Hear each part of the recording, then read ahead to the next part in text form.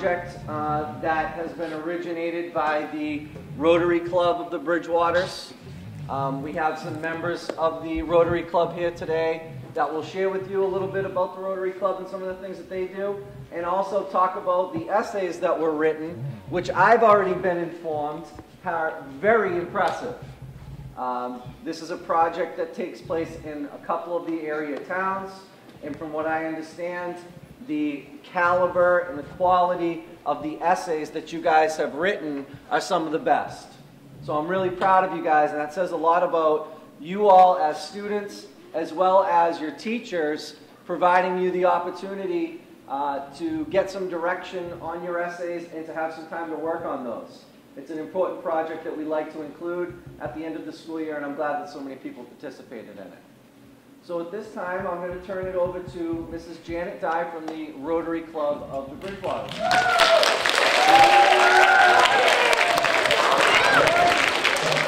am the person who, along with several other people, read those essays, and we were totally impressed.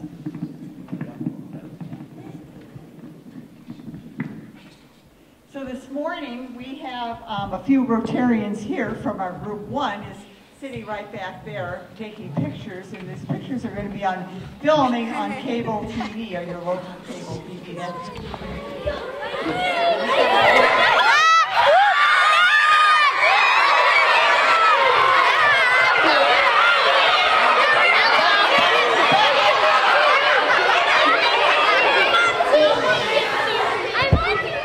But he's not the only important person here today. We have other Rotarians here. We have Mrs. Smith, who's very active in our program. And we have Mr. Lee, who's been talking to you in a few minutes. And Mrs. Jeffrey. So, we're really happy to, and we thank the Mr.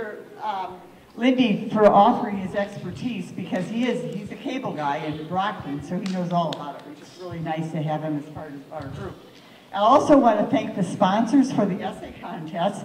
Solana Spree has given one of the certificates for your essay, and Skinner's Sugar House and Prisco's Mini Golf. And they will go to the essay prize winners, which we will inform you about later. But first, I want to introduce again Mr. Lee, and he's going to tell you a little bit about what Rotary International does all over the world. And he's only going to touch on a couple of topics. We have a lot of things going on around the world. Mr. Lee. Thank you, Janet. How's everyone doing this morning? Very good. Well, two of the things that we're doing around the world are clean water and shelter box. What we mean by clean water is every morning you get up, you take a shower, you maybe get a drink of water from your faucet, and then you might use your toilet, go to the bathroom a little, right? Well, imagine if you didn't have any of that. So we're helping people around the world get clean water and have good sanitation so they don't get sick. So just like you, they want to be healthy and have good tasting water and be very clean. So we've been helping over 20 million people around the world. That's more than the state of New York. Just think about that, how many people. And we're hoping to have the whole world have clean water by the year 2030. In 13 years, you could actually help out with this when you get a little bit older. So that's great. And also, we're working with the international group Shelter Box, which delivers not only food and water for people, but water cleaning facilities, a shelter. In addition to this shelter, it has things that people don't think of that you need after a flood or earthquake or hurricane. Things like pots and pans, beds, the tent, educational material, toys for the kids, so you have something to do all day long. Because remember, if your house is wiped out, there's nothing left. So these people need a lot of help. It comes in a little box that we get shipped overseas, and they expand up into a large shelter. It's called Shelter Box. It's one of our initiatives. Okay, thank you.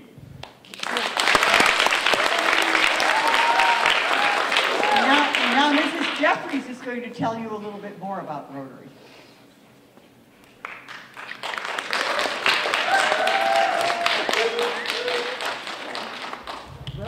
Rotary is a service organization in every country in the world. So imagine you could just circle around the globe, and everywhere you go, there are people doing service projects. You heard about 2 of them.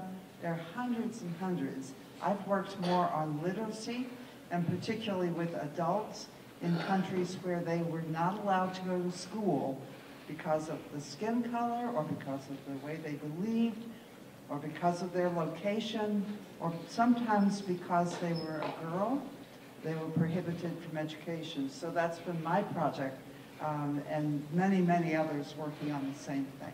Thank you.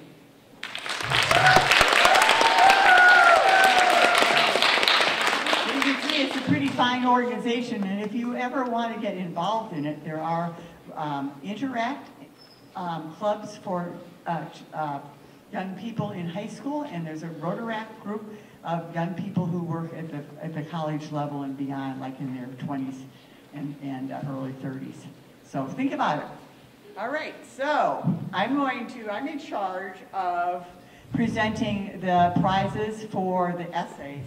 But before I do that, as Mr. Gentile mentioned, there were just so many good ideas. It was really hard to choose who to give the prizes to, because many of you really gave a lot of thought to this, and many of you are doing good deeds. And I noticed as I walked in this morning that this school has had an ongoing good deed since March, and that's when you bring things in for what's it called? Comfort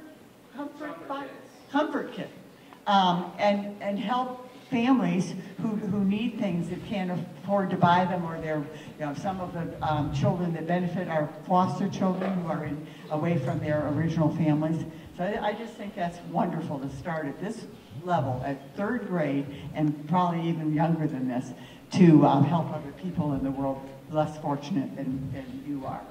So some of the essays that we didn't select, but were really, really good. One 2nd grader wrote about the blanket project, giving blankets to kids that are in the hospital. Someone else wrote about letting her hair grow long so that they could make wigs for cancer patients, had a cut and used for that. Someone else many people talked about feeding the homeless and handing out baskets in the city park, and the donations to food pantry, which of course foster care you do, and toys and clothing. And I know this school has also done a backpack thing in the past, where you've gotten backpacks together for children who don't have backpacks to come to school with. And one of the people said in the essay says they like working in teams, and this person said, when I work hard and my community works as a team, we accomplish some amazing things, and that is so true. Someone else helped fix a church steeple, and someone else used a GoFundMe to raise money to help someone who needed extensive medical care. Now, you can see just from those ideas how difficult it was to choose who the top prizes were going to go to. We have 3 of them. So the third place prize was a person from Mrs. Curry's classroom. She picked up trash around her neighborhood, and then she separated the trash, so she switched out the cans that could be recycled, and took them to recycle them and get money. And then her family used this money to prepare lunch bags filled with water, sandwiches, and cookies. And they headed into Boston, and they gave these lunch bags full of good things to people who were homeless on the street. I just think that's fantastic, and that's Ella Lang. Come on up, Ella.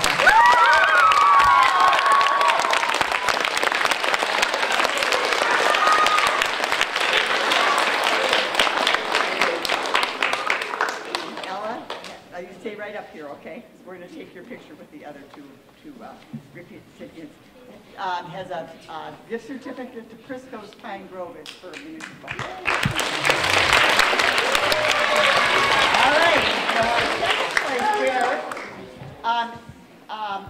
served at a local food pantry, and early on Saturday morning she would go and serve 300 people. She said in her essay, everyone needs food to work and to go to school. If you don't have a good breakfast, it's really hard to do what you need to do. Making a difference she made a difference in the community by showing them that I respected and cared for them. She created a chain reaction, and this is something that we thought was really great because that's what it's all about. If we have many, many people helping others, it makes a much bigger difference than if just one does, so we can spread the word. And she said a chain reaction is when you do something good for someone and then they do something good for someone else. So second place winner is from Mrs. Sullivan's class, Julia Donahue-Wilson.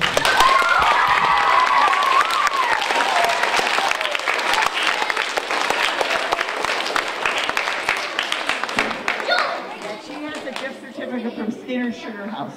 Right.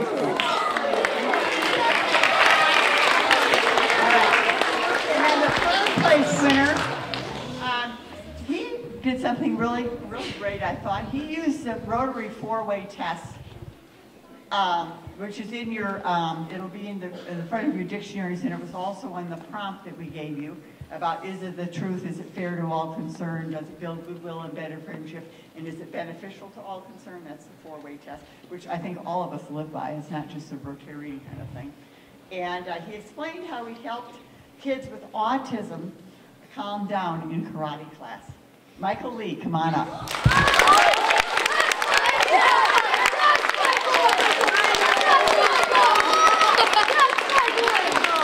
Michael has a gift certificate for Salon Esprit. You can go get your hair cut.